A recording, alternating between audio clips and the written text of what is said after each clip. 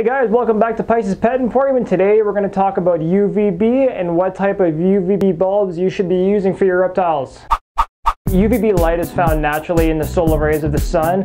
I'm not going to get into exactly the chemical breakdown of why reptiles need UVB. If you want to read about that, there's a great article in Reptiles magazine. Basically, in reptiles, specifically diurnal reptiles, the UVB light begins the synthesis of vitamin D3, in which they need that to start producing their own calcium. Producing their own calcium in their bones, and being able to process calcium helps prevent MBD, metabolic bone disease. So, what type of UVB bulbs are there? Well, there's actually a huge array of them, and we're going to go over each one and how to use them for your reptiles. So what we're going to do is start low on the spectrum and then go up from there. So the first one we'll start with is going to be Exo Terra's natural light. The natural light is a very low output of UVB. It actually says 0, but there's some in there.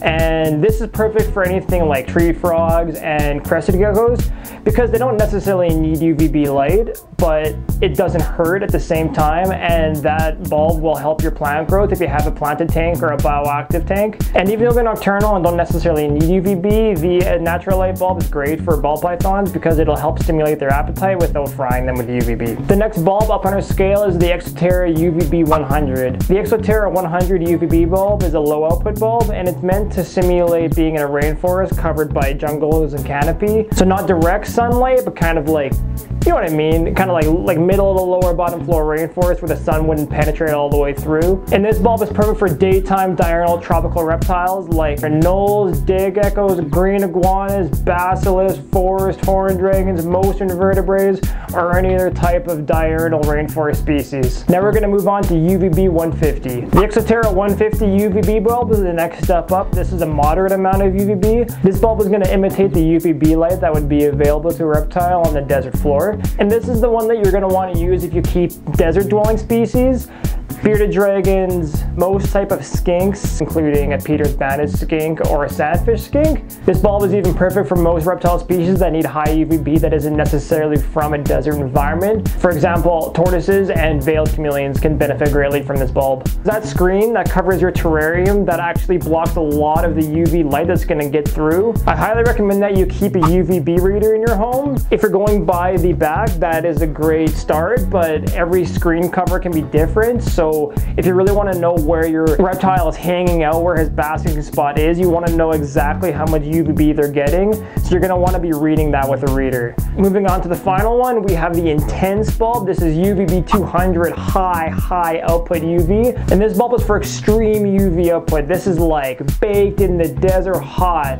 Uromastics, Ackie monitors. This bulb may also be used if you have a tall tank.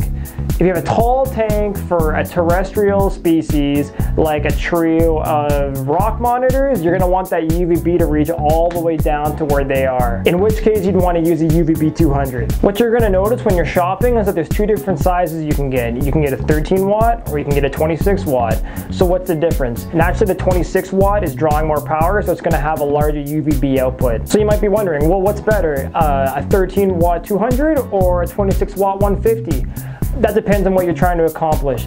The 26 150, for example, is going to have a higher UVB output at the top, right under the light, and kind of a broader range, whereas the 13 watt 200 is going to have a smaller amount of UVB light at the very top, but it's going to penetrate the tank further. So if you have a tall tank and you want that UVB to go all the way to the bottom, this is your guy. If you're kind of trying to create a basking spot or you have a lower tank, then this is your guy. For all the bulbs that we just covered, the fixture that you're going to want to use is the Exo Terra Canopy top. The Exo Terra Canopy tops are made for these UVB bulbs, and they are reflective on the inside and will shoot all that UVB that goes up right back down into the tank. There's two more commonly available bulbs that I want to touch base on, and one of them is the Exo Terra Solar Glo. The Exo Terra Solar Glo is a mercury vapor bulb, and what it does is produce heat and UVB light at the same time. At home, I keep a melanistic jeweled Lacerda, and this is the bulb that I use for his basking spot. And this is a high UVB output. You cannot use the Exo Terra Canopy to house this light. It will burn it to a crisp.